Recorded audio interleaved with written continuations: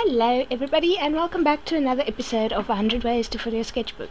Today we are looking at number 16, 17, 18, 19 and 20, so your next 5, and then we'll be at 20 ways. Already done.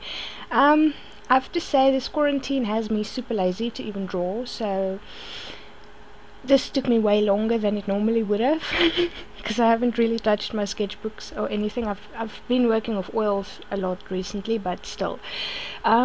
For the first one, I decided on a supernatural creature, a vampire, just basic face with fangs you really barely can see. I don't know. I used watercolor and pencils for this one, and I actually had quite a bit of fun because recently I've been trying to concentrate more on faces, as I haven't really put a lot of effort into faces, and with my oil painting that I've started now, I'm doing faces, and yeah. I want to record a portrait with oil colors, so leave a comment down below and tell me what you think of that, and please consider liking and subscribing to my channel.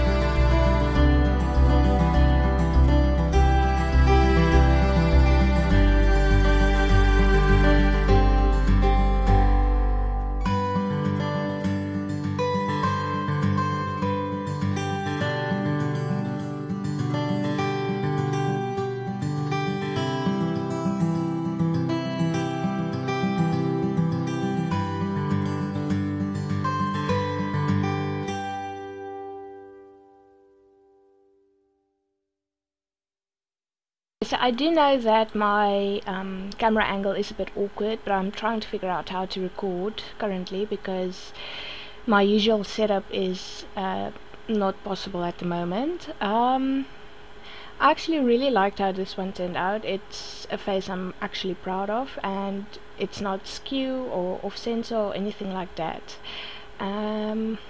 I don't really know what else to say about this particular one, but it was a bit challenging because of the hair, because it's kind of bold, but it's not. It's like little stubbles of hair.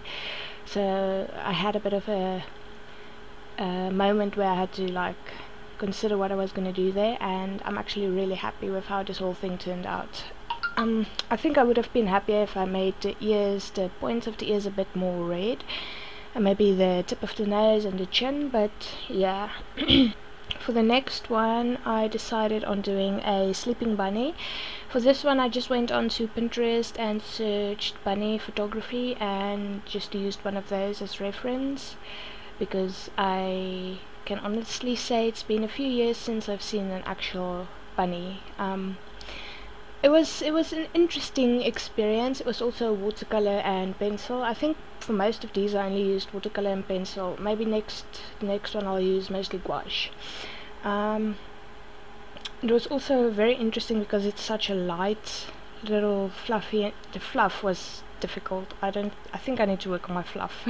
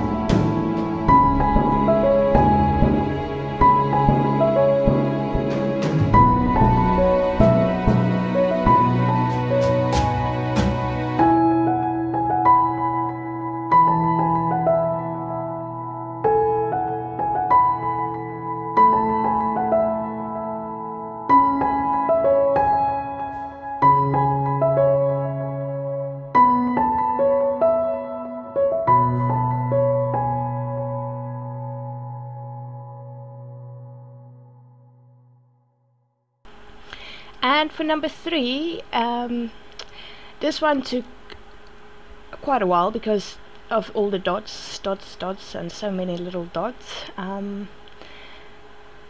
It was butterfly, so it's kind of like a tattoo design, I guess, but not entirely, because I can't really see anyone getting this as a tattoo as is, but it was just like a doodle mostly. I didn't really have a plan for this one, as you'll probably realize later on in the video. I just like sat down and did it, and yeah, this is how it turned out, but I am quite happy with it.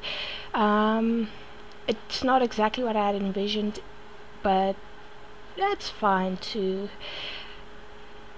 Watercolor and pencil again, and I'm using a Copic fine liners. I've got a set of 3, but they're almost depleted, so yeah.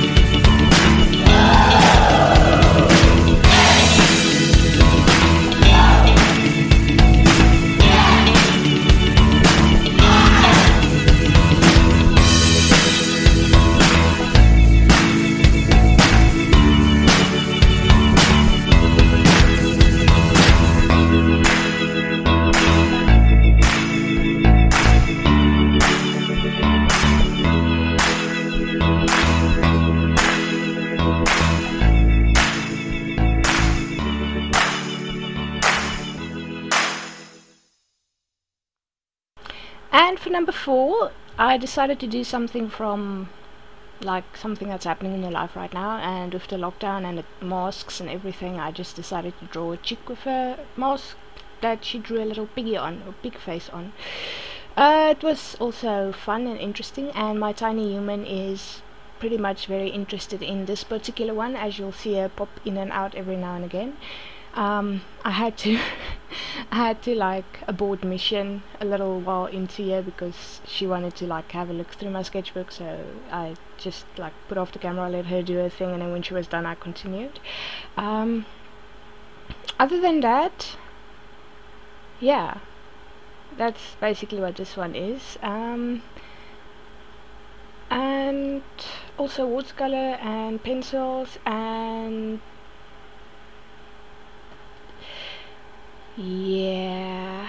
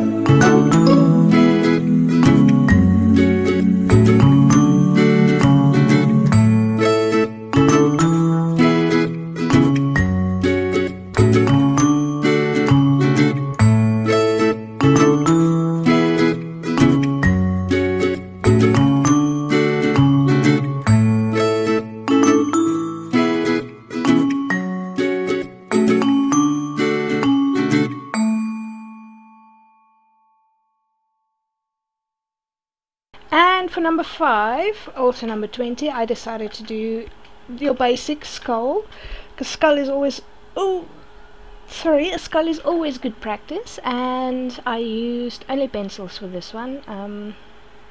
I don't particularly which pencils did I use. No, I didn't use my Derwents. I used the new pencils, I think. No, I used the Derwents. Yes, this one is Derwent pencils. There's not much to say about this one either, because I mean it's a skull. But I didn't use any sort of ink or paint or anything, just pencils as far as I remember. And I think I did learn a few things from this skull, because usually when I draw skulls I just do like your basic skull. I haven't done a super detailed skull in a while. It is good practice because it helps with basic face shapes and everything as well, and they say if you want to learn how to draw people, you have to learn how to draw their anatomy as well. At least that's what I've heard. And yeah, anyway, I hope you guys enjoyed this video. If you did, please consider subscribing to my channel and leaving a big thumbs up, and I will see you guys hopefully soon, because we are in quarantine. I need to stop being lazy and stop lying on the couch watching Criminal Minds and just draw and paint. Just maybe tonight I'm gonna go watch Criminal Minds now. Bye.